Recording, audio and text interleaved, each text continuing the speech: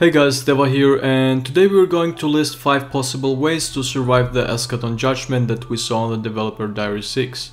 3 of those are 100% guaranteed to work, and 2 of them are speculations that will also work by the current game mechanics, but on them I have the fear that Capcom will change it to make it harder. You can see on the video that it takes less than 2 seconds to burn through a whole health boost 3 full HP bar. This is a guaranteed death if you have no idea how to respond to it, fast reaction times and proper builds. That's why I want to at least help you reducing cards to some extent. What we don't know is if it's actually heat damage like Lunastra's Supernova and if fire resistance of Fireproof Mantle would help against it. And also if there is actually different Escaton Judgments depending on its element he's shifting to. For example, that one being the fire, and when he's shifting to thunder having a kind of Namiel Supernova. So here is way number 1 to avoid it and probably the safest bet. On the video you can see that the guy fully heals himself up with a max potion and tries to take a second one, but he has not enough time. So is it possible on that small window to spam max potions? It kind of is debatable unless some resistance does slow it down even by half a second as shown in the video. Here I made a frame by frame comparison, and maybe if you do it frame perfect it will work. However, it requires speed eating 3 and rolling after you take a max potion. Rolling after any consumable items gives you faster recovery from eating animations. But this must be done without any delay and also having fast reaction time when it happens.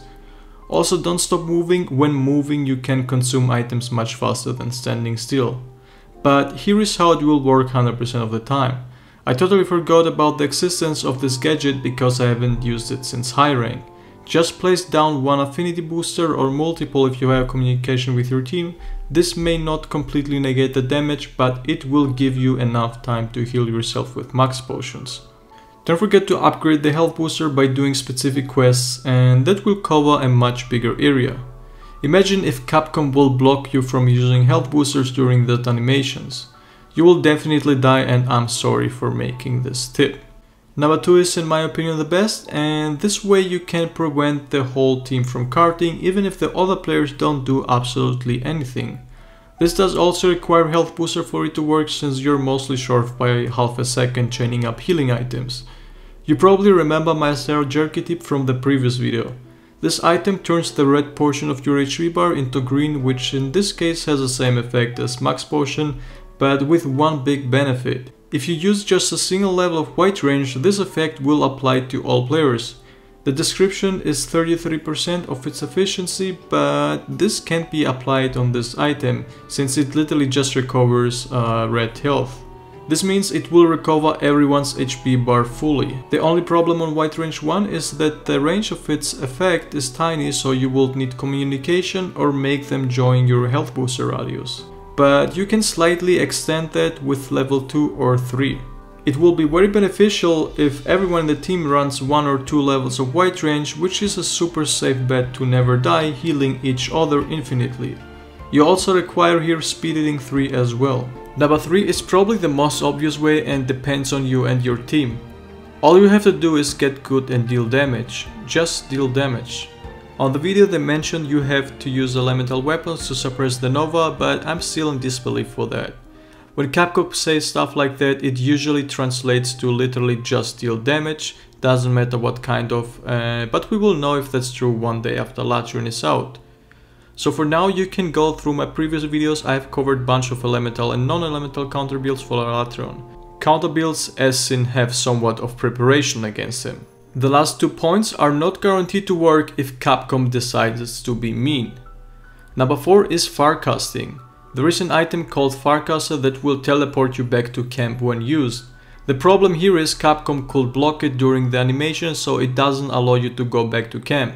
For example, on Safijiva it works, but on Behemoth Ecliptic Meteor you cannot take any items.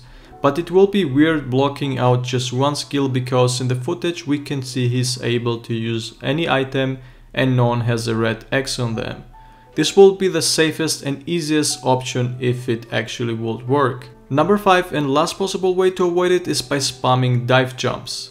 For this you have to face the opposite direction of the monster, hold the sprint button and press the avoid or dodge button. During this jump you are normally invincible to any kind of damage till you're back on your feet. And when that happens you can just chain as many dive jumps as you want. This should allow you to survive till it's over. There is a charm that extends the distance and allows you to do it on the monster's direction as well, but in my opinion that doesn't help you at all, so I wouldn't waste a charm slot for that, because you still have the same invincibility frames I think. These were pretty much all the ways I can think of, so if you have any other ideas to help me or other players, please leave a comment down below and I will pin it if it's a solid way to survive Escaton's Judgement. Be sure to also leave a like if you enjoy my content, it really helps a lot, and also don't forget to subscribe so you don't miss any updates regarding Alatreon's guides and builds. And with that said, I wish you all a nice day and happy hunting guys.